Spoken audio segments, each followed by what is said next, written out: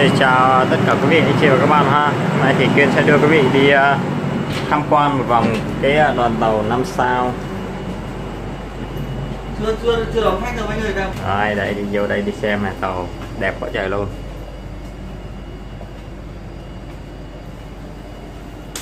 Đây là tàu 5 sao Hà Nội nhé. Tàu Hà Nội.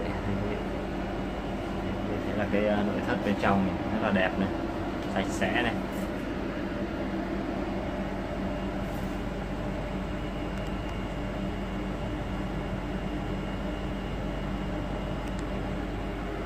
Đây cái này là cái giường này. Đây có cái logo của đường sắt Hà Nội này quý vị. Đây ra Haco Hà Nội, đường sắt Hà Nội. Đây, nội thất bên trong của cái khoang này. Đây, số giường này, biển số giường này, loa phát thanh này, cái biển cấm không có thuốc lá này.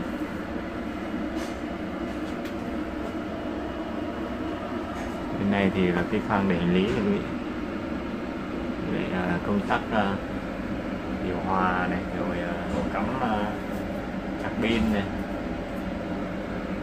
Đây là cái loa phát thanh, ở trên là cái máy điều hòa này quý vị, cái điều hòa không khí nhé, rất là hiện đại.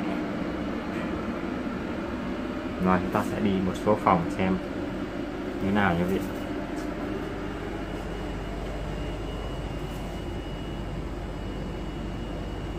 Đây, cái ngoài hành lang của cái tàu 5 sao Hà Nội thì nó cũng giống với tàu 5 sao Sài Gòn, nhưng mà cái nội thất thì nó bên trong thì nó hơi khác chút xíu, còn màu bên ngoài thì nó cũng như nhau.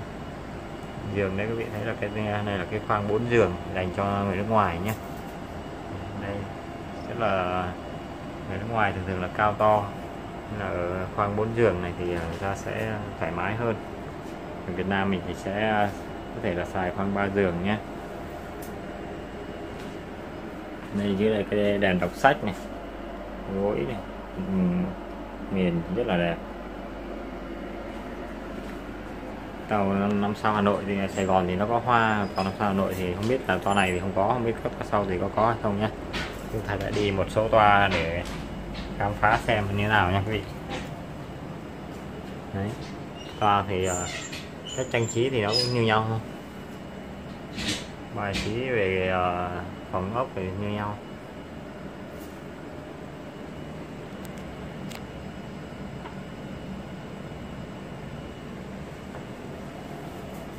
Đây chúng ta sẽ đi bên ngoài đây thì là hành lang, cũng là người ta làm một số cái đèn thiết bị chiếu sáng, nói chung là nó rất là bắt mắt, rất là đẹp, không có bị chói nha, nó vừa mắt. Đèn là đèn led, nhìn rất là đẹp. Bên trong đây, bên trong nội thất đây, Kiên thử vào ngồi xem nhé. Này, nội thất bên trong cũng ngồi đây thì thoải mái quý vị. Đấy. Đây là cái giường nằm, giường nằm. Đây còn có treo đồ này, treo quần áo này, móc này này. Đây, trên này thì có đèn đọc sách này. Đây là đèn đọc sách nha. Đây quý vị nhấn là nó lên sáng đấy. Đây là đèn đọc sách nha quý vị.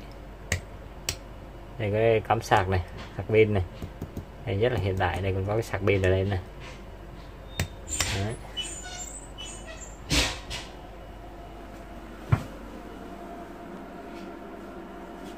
Và chúng ta sẽ đi một số khoang này nhé, xem là có đẹp hay không nhé.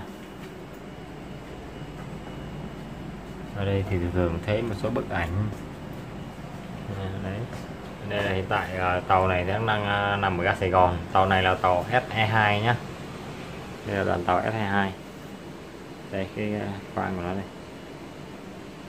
Mình sẽ bật cái đèn chiếu sáng này lên, đèn đọc sách này đây. Đấy, rất là đẹp. Đây quý vị thấy là rất là đẹp nhé.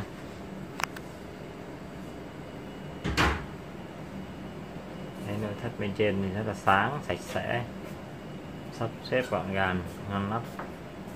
Nhập tủ à? Nhiều không được có vui chơi kể cuộc sống. Đây chúng ta sẽ đi một số khoang nữa nhé, xem là cái tàu 5 sao Hà Nội có đẹp hơn tàu Sài Gòn hay không, nhưng mà em thấy thì nó cũng như nhau. Về nội thất thì nó cũng bài trí nó cũng rất là đẹp, cũng bắt mắt như ở Sài Gòn. Đấy, cho quý vị tham quan một vòng. Chung là các cái khoang này thì cái giường nó người ta sắp xếp cũng giống nhau thôi, không có khác nhau lắm. Sạch sẽ là quan trọng, là sạch sẽ rồi thoáng mát, hợp vệ sinh này được. Đây này là cái bình cứu hỏa này, bình cứu hỏa nhé. Đây ta sẽ đi khoang bên này nhé. Đây quý vị thấy cái nhà vệ sinh này, nhà vệ sinh thì nhìn thấy rất là sạch sẽ nhá, không như ngày xưa nhà vệ sinh tàu ngày xưa thì rất là dơ và bẩn và nó được ẩm ướt. Đây tàu vệ sinh, nhà vệ sinh ở những cái toa 5 sao này thì nó sạch sẽ, rất là gọn gàng, ngăn nắp, có máy thổi này, rồi cái bồn cầu nó rất là hiện đại nhé. Đây là những cái đồng hồ áp lực, đồng hồ gió này, đồng hồ hãm này. Đây là cái lavabo rửa tay rửa mặt ở đây, rất là sạch sẽ. Cái máy thổi. Đây chào cả nhà nhé, đây là Kiên đẹp trai. Đây là cái biển số toa này là toa thứ 11 nhé. Mấy tôi ngồi đâu nhỉ? Cái gì nhỉ? Để gầm hết á, gầm to nào nhỉ? Rồi đây chúng ta sẽ đi tham quan một số khoang nhé, xem. Bên này có hoa này.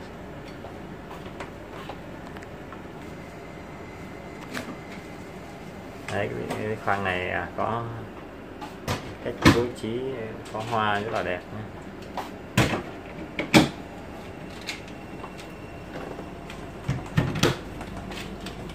Rồi, cái này dụng cụ thoát hiểm.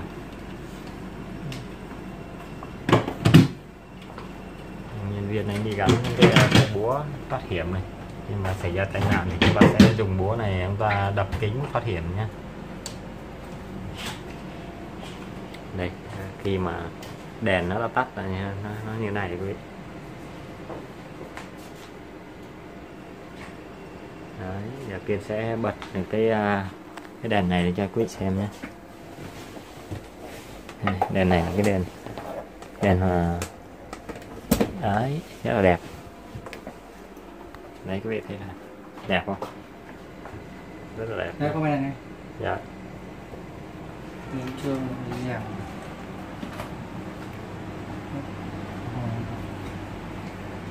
Đây. Nhìn rất là đẹp.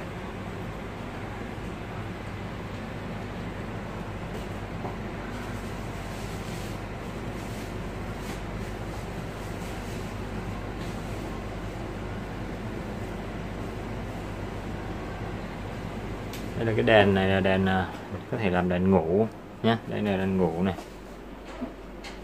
Cái ánh sáng này thì rất là dễ ngủ, thoải mái.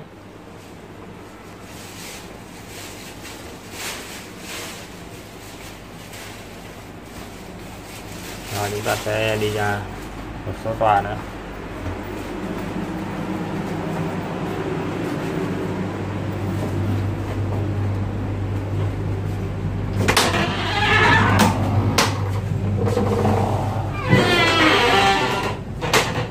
Đây, và bên này thì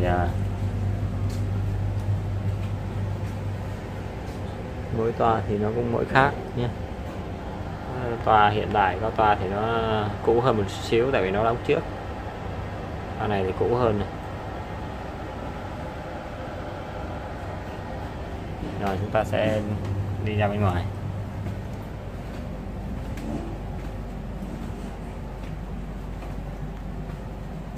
So sánh với tàu 5 sao Sài Gòn với lại tàu 5 sao Hà Nội ấy, thì Kiên thấy là 5 sao Hà Nội đẹp hơn.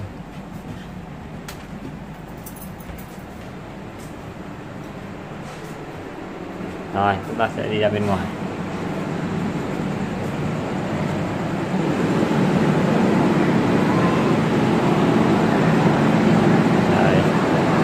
phía bên ngoài của cái tòa này. Rồi chào cả nhà nhá, hẹn gặp lại cả nhà trong những video tiếp theo.